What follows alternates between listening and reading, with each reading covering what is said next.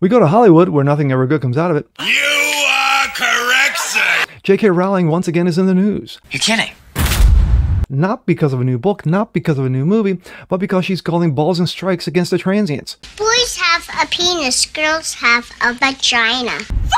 Specifically, one English football coach who likes to feel pretty and, Excuse me, it's ma'am. he's just a little butthurt.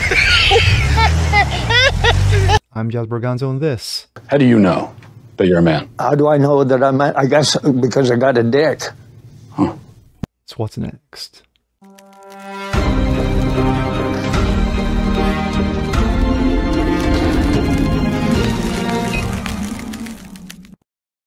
Hey, happy Monday, ladies and gentlemen. Jasper Gonzo, What's Next? Your daily dose, common sense, facts, and salt. Hope you guys are feeling good today. Well, normally I would do a weekend edition of my channel, but took the weekend off. Just, settled in, hung out with the wife, did chores around the house, those types of things. So just a little recharging of the batteries, shall we say. But here we are again. And of course, no surprise that this person is again being dragged in to the limelight just because of facts and common sense. Who am I talking about? We're talking about one JK Rowling, author, legendary author, creator of the Harry Potter universe, and a staunch believer that men are men and women are women. What? Yes. And of course, they dragged her back in, well, no pun intended, because just of that. I'm calling out balls and strikes. And if you don't like it, well, one particular English football coach has got a problem. He likes to feel pretty, and he lets you know about it. Well, JK wasn't having none of that, and said, let's play, shall we? This comes out of GBN News. JK Rowling slaps down bullying backlash after branding trans football coach a middle-aged bloke. JK Rowling has spoken out after coming out under fire for criticizing a trans mental football manager. Mr. Clark, I'm sorry, he calls himself Lucy now, who used to work as a referee in the game, has swapped the whistle for the dugout and was recently appointed the manager of Sutton's United women's football team in South London. The Alphabet Charity Pride, UK, took to X, formerly Twitter, over the weekend to celebrate Clark's achievement. The organization shared a photo of Clark holding a pink whistle and a red card alongside a celebratory caption.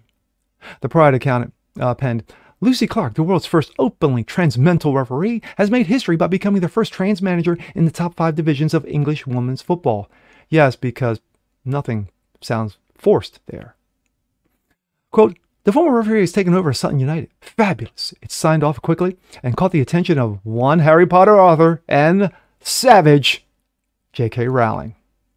The 58-year-old is no stranger to hitting headlines with her views on the trans debate. Recently engaging in a war words over a trans mental news radio in India, Willoughby. Her Harry Potter colleague, Daniel Radcliffe, also shared fresh critique of the author's views, distancing himself from her remarks, of course he did, admitting that they haven't spoken for years, but yet they got a situation going where there's more involved with HBO and what have you, than he tends to lead on. So I'm going to call bullshit on that.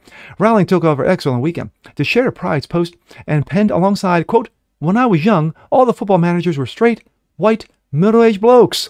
Quote, so it's fantastic to see how much things have changed. Quote, calling a man is not bullying or punching down. Cross-dressing straight men are currently one of the most pandering to demographics in existence, and women are under no obligation to applaud the people caricaturing us. The author was soon flooded with a mix of responses from her followers, with some accusing of her trolling and encouraging, quote, social media to pile on towards Clark. Later, Rowling decided to respond to the backlash, writing to social media site, quote, calling a man is not bullying or punching down. Quote, cross-dressing straight men are currently one of the most pandered to demographics in existence. The women are under no obligation to applaud, and of course, people caricaturing us. Rowling continued to publicly react to the criticism online, including one person who claimed her thoughts on the trans issue was her downfall.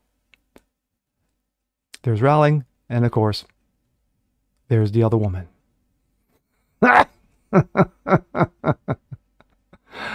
Oh, I'll tell you right now, between this dude and Dick Levine, oof, You got yourself a competition right there, folks. She wrote back on X using, "You've seen nothing yet. Wait till I hit rock bottom. It's going to be spectacular." Responding to one critic who suggested Rowling should, quote, treat everyone with kindness, the author also replied, "When you stop telling me to lie, I'll stop shouting the truth." Oof. Facts.